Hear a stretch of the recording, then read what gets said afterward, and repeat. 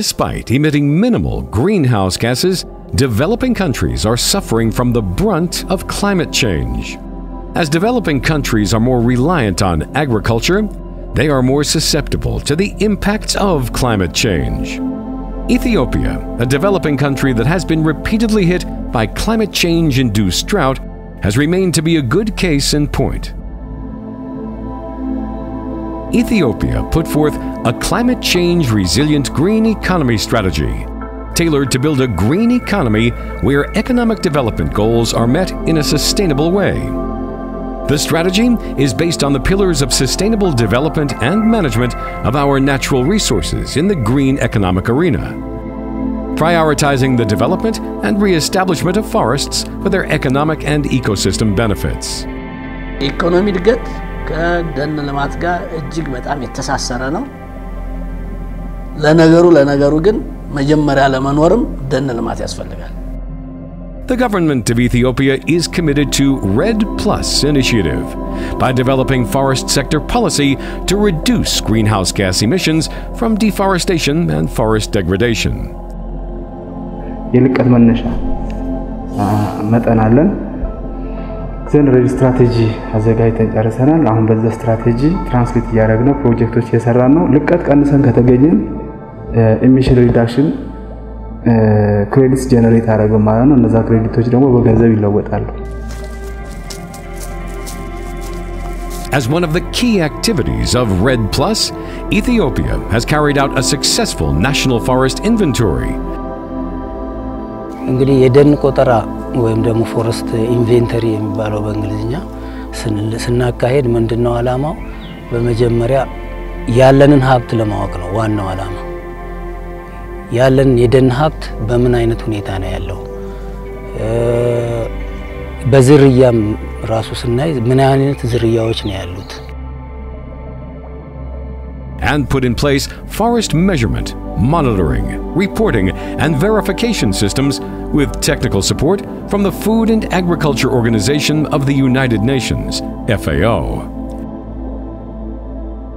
ከመስክ የተሰበሰበ የደን ቆጠራ መረጃ ወደ ኮምፒውተር ይገባል። ከገባ በኋላ እንደገና ለትንተና ወይም ለአናሊሲስ ከዛ ከኮሌክት ሶፍትዌር እንደገና ኤክስፖርት ይደረጋል። ኤክስፖርት ይደረግና ምን ውስጥ ይገባል? ኦፕን ፎረስት ካልክ የሚባል ሶፍትዌር አለ። ካልክ ተጠቅመን ዳታውን ይሄንን ትልቅ የሆነ ሀገር አቀፍ ዳታ ትንተና አካሂደናል ማለት ነው።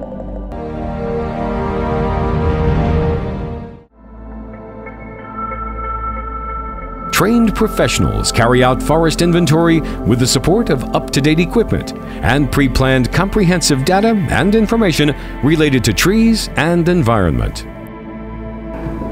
ልቀት መጠናችን በዘርፉ ምን ያህል ነው የሚለውን መጠናል አስቀምጠናል። በሚሊዮን ቶን ተገምቶ 18 ሚሊዮን ቶን ያህል እንደመስለክ እሱን አግኝተናል። እንደገና ደግሞ በደን ተከላዋ ደግሞ አብዘሩ መታረገው በአዲስ ደን ላይ ወደ 5 ሚሊዮን ቶን ሱሱል ግምት ውስጥ ተቀምጦ ቤዝላይናችን ቤንችማርክ ዴታ አስቀምጠናል ማለት ነው እንደሀገር። Through the RED+ Readiness Project, Ethiopia has benefited from financial and material support as well as knowledge transfer from international development partners like FAO.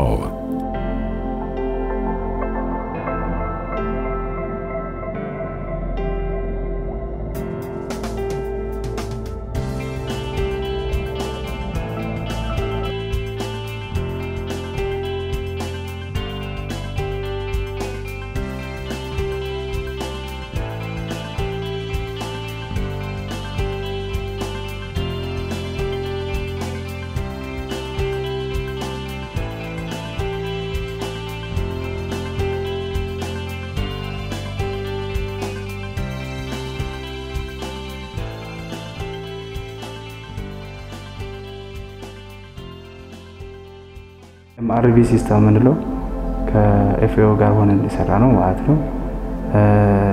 ሜዠርመንት ሪፖርቲንግ ቬሪፊኬሽን ሲስተም ከነላቡ ከነ ፕሮቶኮሉ ከነ ስታፉ ከነ ካፓሲቲው ቢውልድ አድርገናል እንደ ሀገር።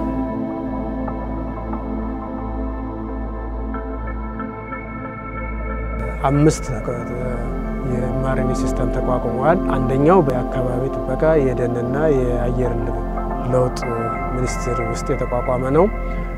ሌሎች አራት ክልሎች ላይ በዚህ በሬድ እንደ ናሙና የተወሰዱ ክልሎች አሉ። አማራ፣ ኦሮሚያ፣ የደቡብ ህዝቦች እና የትግራይ ክልል በነዛ 4 የማሪን ሲስተም እንደዚህ ተቋቁሟል። ከዚህ በኋላ ኢትዮጵያ ደንን ያለ መረጃ እንዲሁ በጨለማ ማኔጅ የምናደርገው ምን ያህል አጣን፣ ምን ያህል አለማን፣ በምን ያህል መልክ እንጠቀምበት የሚለው መረጃ መሰረት ያደረገ ይሆነ ነው ማለት ነው። ዘመናዊነት ነው። የደን ዘመናዊነት አንዱ አካል ነው የመረጃ። ከዚህ በፊት የደን ቆጠራ ተካሄዶ አያውቅም። ቢካሄድም የተወሰነ አካባቢ ላይ ተካሄዶ የነበረውና አገር አቀፍን የሸፈነ ስላልነበረ ያሁኑ የደን ቆጠራ ለኢትዮጵያ ያው ቤዝላይን ዋና ቤዝላይን ሆኖ ለወደፊቱ ከሱ ነው እንግዲህ ሪፈረንስ የሚወሰደው ማለት ነው። FAO has been supporting the ministry through capacity building and in terms of improving technical skills for forest inventory and land use change assessment.